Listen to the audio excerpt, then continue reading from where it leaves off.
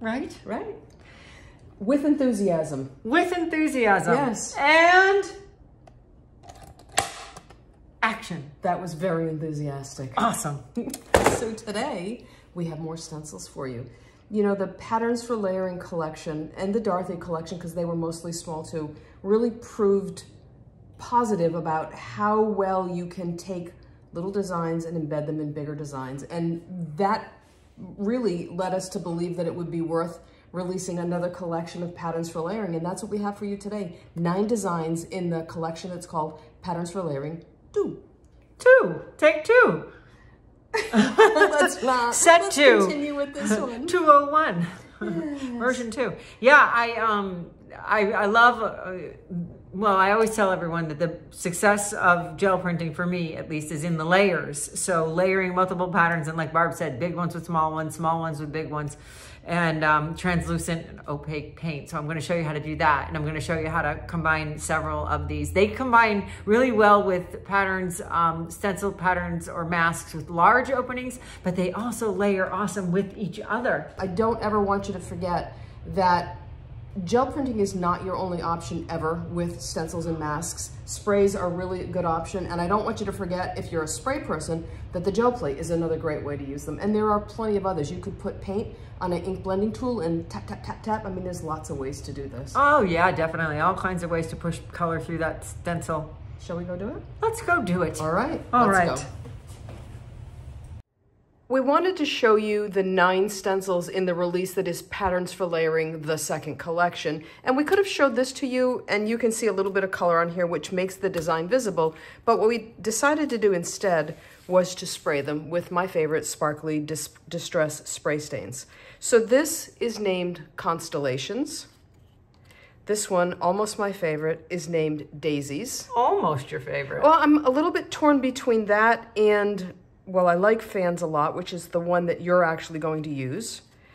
This one is Florals, and I like this a lot too. It's those kind of round shapes. I did overspray a little bit because, you know, I am prone to thinking if a little bit is good, then a lot must be better. And More I is sprayed better. a little bit more than I should. This is Happy Hex, Honeycomb, Lines. I don't normally like angular things, but I am fascinated by this lines. And when I sprayed this one, it's a little hard to see that, but there's actually 3 colors along the way here. But when you hold this up to the light, you can see it. So I sprayed vertically to kind of emphasize that vertical pattern.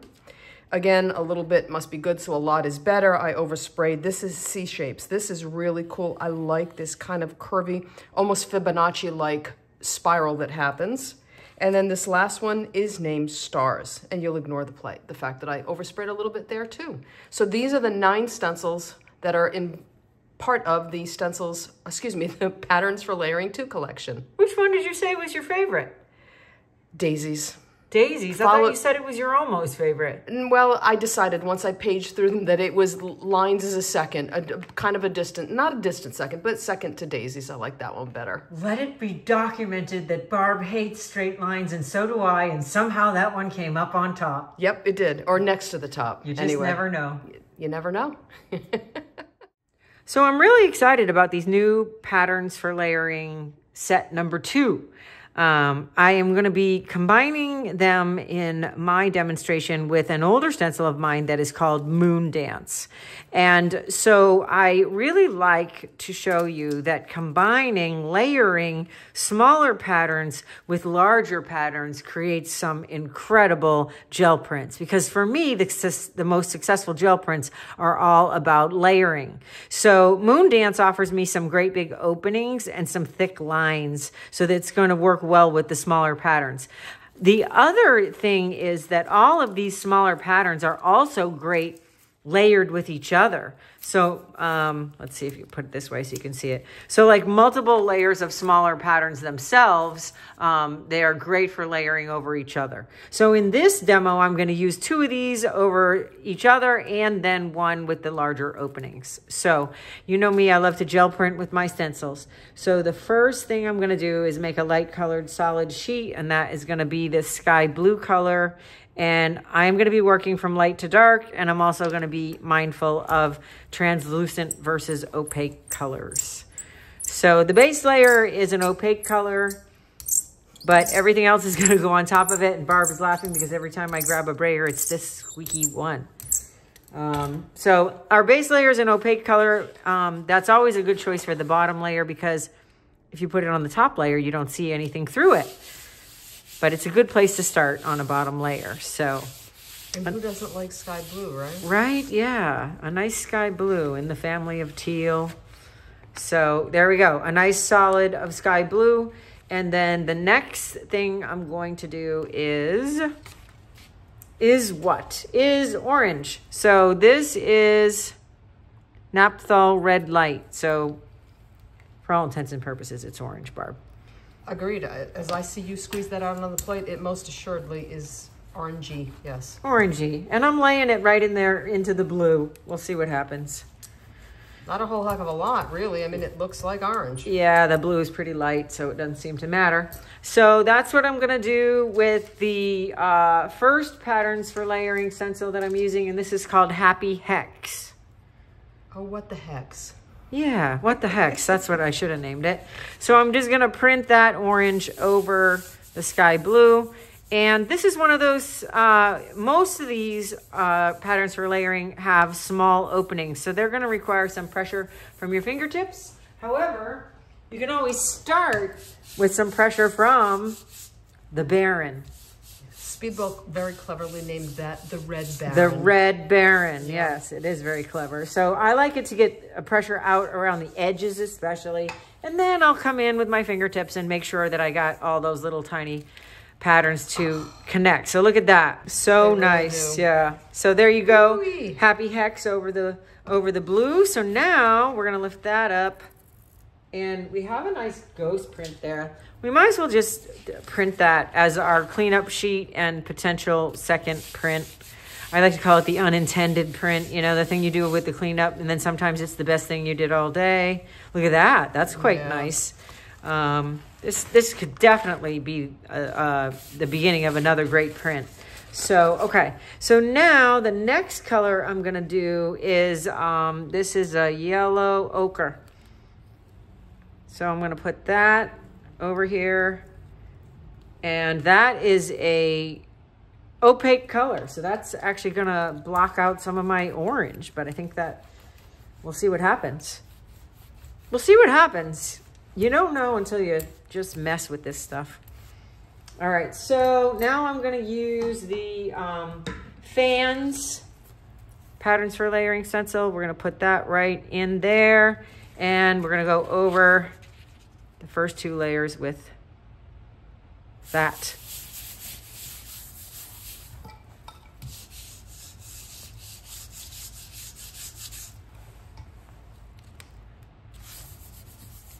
Got to get your fingers into all those small openings. We are, in fact, using my favorite pad of sketch rice paper, which is soft and malleable and allows for you to press it down through even the smallest of openings in these stencils. This is definitely superior to copy paper. And since I'm going to use these papers in collage, it is also great to glue down. All right, so now we've got some fun patterns going on there. So now I'm going to take that off.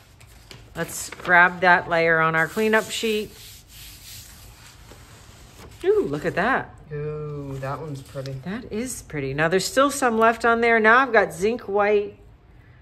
I normally don't like zinc white because it's translucent, but I want it to be translucent in this case because I don't want to do too many opaque layers to block out what's underneath.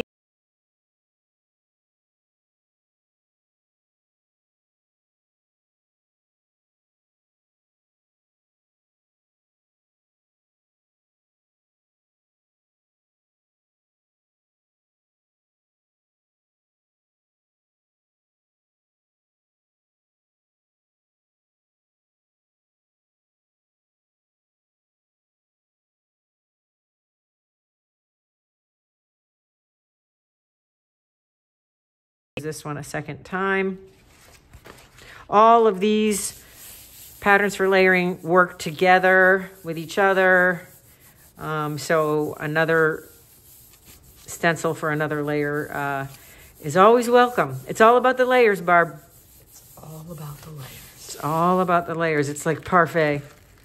Ooh, look at that. So now we got some fun stuff happening. There's still paint in those spaces. So I'm gonna flip that paper and print it the other direction so I can get those fans sort of multiply in those two different directions. Now I'm gonna take this off. Wow, look at that. That's nice. Yeah, that one is really cool. Actually, I could print that on here too. Let's just do that, see what happens. Yes, look at that. So flipping, the second time I did the fans, you notice I pulled it and I said there's more paint in there. I flipped the paper over, so now I'm pressing it in the opposite direction. So I've got fans going in multiple directions now, and they're sort of blending and mixing with my Happy Hex. So the last layer that I'm gonna put on is the raw umber. This is transparent. So this is going to darken down everything on here, but you're still going to be able to see through it. And that's important. This is a completely transparent color. Oh, I hope there's enough in there.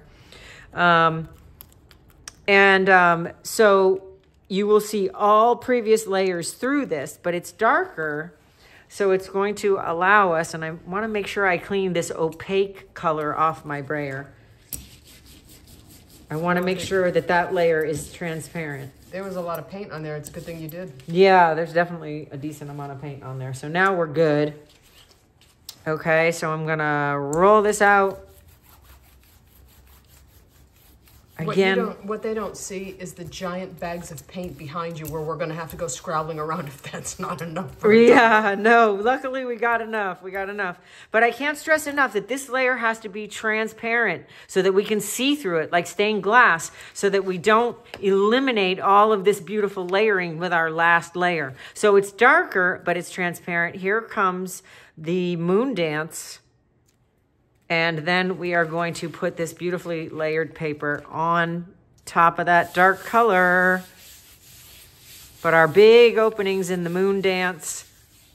Oh, Barb. Oh, yeah, that's pretty awesome. The big openings in the moon dance are going to give us a lot of opportunity for our layers to show through. And again, that transparent color on the top is giving us layers that show through. Look at that beautiful layering and that complex print. But we've got a little bit left here underneath that. So we're going to grab that cleanup sheet, that unintended print that I've been using, and let's lift this and see what that looks like.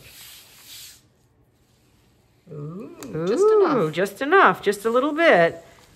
But it gives us a little more complexity. It's certainly not as, the same as this one, but it's definitely unique in its own way of layering. It's more of a brown family. So anyway, this is a nice example of how your patterns for layering can create complex gel prints, and how you can combine them with a mask with larger openings as a last layer to just sort of add some large shapes in with your smalls.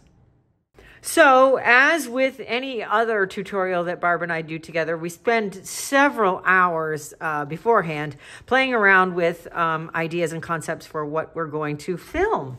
So I want to show you some of the prints that I made while I was prepping for this video with the patterns for layering. These are patterns for layering combined with a Georgia O'Keeffe, one of my Georgia O'Keeffe stencils.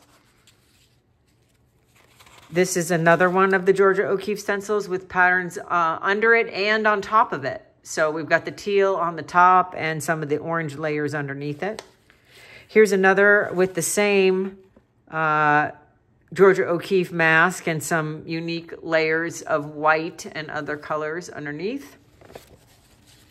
This one is layers of patterns for layering. So this is probably, I don't know, 4 or 5 layers of these patterns for layering. And you get this nice, complex, deep, textured print. This is great for collage.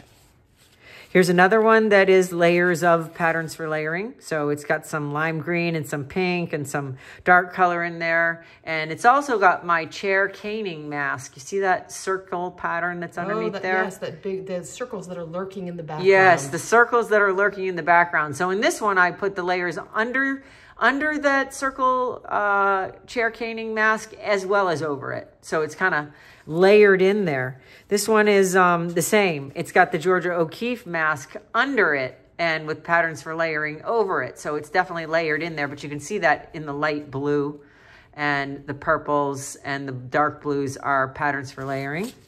This one is purple and pink, just patterns for layering over themselves on white. And this is another one that uses Moon Dance. This has also got patterns for layering under it and then over the top of the whole print. So you get multiple complex layers of patterns and colors there. This one is another one using Moon Dance. And another one. We had so much fun. We did.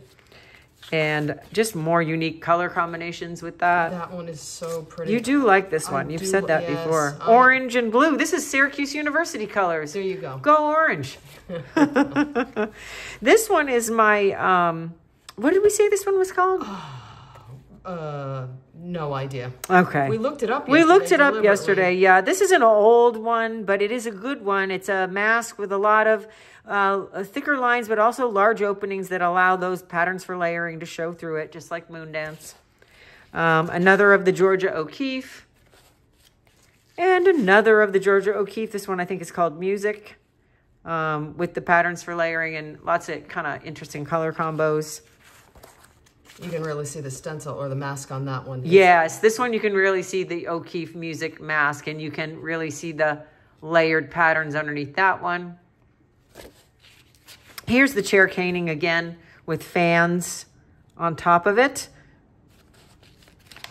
And chair caning again with multiple layers of patterns for layering underneath it. So the most interesting thing about creating all these prints is that you actually can never do the same thing twice. Even I can't achieve the same thing twice. So when I fall in love with one of these prints and I say, this is the one that I'm going to demo, it never comes out exactly the same. All we can hope for is that it comes out good. There you go. Elizabeth has shown you how she works and makes complex layers with the patterns for layering in combination with each other or with some of her other original prints. And what I'm going to show you today is, or what I want you to not forget, is that sprays and stencils are really a natural pairing. So I have 3 colors of Tim's Distress Mica Stains. I have Cocktail Party, Fortune Teller, and Shiny Bauble. So basically I have pink, purple, and turquoise. Doesn't matter how I combine these, they're not going to make mud. So as you always have to do, you want to shape these to get everything up and moving. And I'm going to show you a couple of different things. This is lines. I'm going to start with this. And as I mentioned in the prior section, when I showed you the various 9 that are part of this collection, I'm going to very deliberately spray this one vertically to take advantage of that and to really emphasize the vertical nature of this. So I'm going to take this and I'm going to take it off to the side and I'm going to spray it just to keep that nozzle clean. And now what I'm going to do is bring in, this is Cocktail Party. Look at that color. I know, right? And I'm going to lightly spray over the turquoise, and that's going to give me some blending that when it's dry, will, I know, right? Will definitely become a purple color. So that's the very obvious thing that you do when you spray. But what I want to show you, and you've seen me do this before, what I want to show you, and by the way, I'm working on black, smooth, and sturdy because the mica stains look awesome on it because, again, black is drama. So this time, I'm going to bring in 2 tags.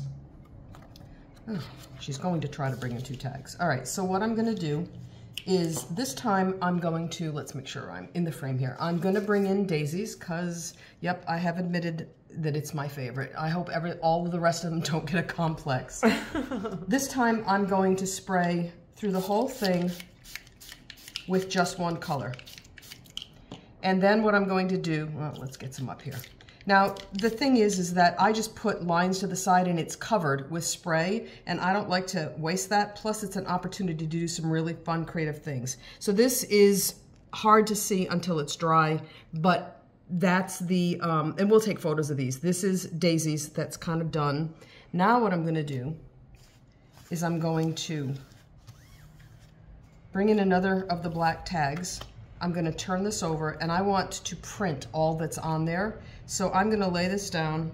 Now in order for this to be an effective print, I have to make certain that I press so that the liquid that's on the opposite side of that stencil transfers to that number 12 black smooth and sturdy tag. So you can see that I've got a little bit of seepage coming through here, but the paper towel is kind of keeping my hands reasonably clean. Now I'm not going to lift this up. I'm going to lift it a little bit so you kind of see what's going on. And what I'm going to do, you know what, I was going to come back with another mica stain, but I think what I'm going to do instead is, I like green and pink. I'm going to use an oxide spray. This is Twisted Citron. So I'm going to mist through that, and then I think, because I can, I'm going to bring in peacock feathers, and I'm going to mist through here. And then when I lift this up, I have a pink background. Wow. With purple, with green and turquoise flowers. That's fun. And you just need to be willing to keep playing. Now the cool thing is that if I decide I want to, and you can go on and on with this, and eventually you kind of either run out of patience or surfaces, but if I bring in another black tag, I have all of this stuff on here that I can do the same thing with. And so you kind of go around and around and around. Now, when I press this, I'm gonna pick up basically the pink that's left on here. This is the Cocktail Party mica stain, but I can keep going, and I'm like the Energizer Bunny sometimes when I get going with this. So if I bring in, I have green on there. So let's bring in Fortune Teller. I'm going to use the mica stain, and I'm going to spray through this. And this is going to be the last one. I'm not going to keep going, but I could, because every time I spray through this stencil, I end up with more stuff on the top that I could then go ahead and print. So this is a little harder to see because it's purple on the black, but when this dries, yeah. And the way it bleeds into the edges of the green and the teal. So are you telling me sometimes overspray is a good thing? Yeah, I like it. I like it because it gives you that soft painterly look along with the crisp ones at the end that are more graphic. So you get like a kind of a combo. I like it. Yeah, and like I said, we'll take photos, but this will become, the oxides will be flat, they'll be matte, but obviously the mica stains will have the whole shimmer thing going for them. Definitely. Okay, so whether you make fabulous gel prints on rice paper with these stencils, or you make fabulous spray prints that could be backgrounds, it could be part of a card. I mean, well, these are upside down, but you saw me spray these in the video, and again, the light reflects. It is so much better when these are dry so that you really get the full effect of the mica stains. You did good. Thanks. Yeah, so we hope you have fun with them. We did. Yeah, we sure did. And we hope you will too. And don't forget, if you have exciting things to share, tag us on social media. All right, well then, until next time, bye. See you later.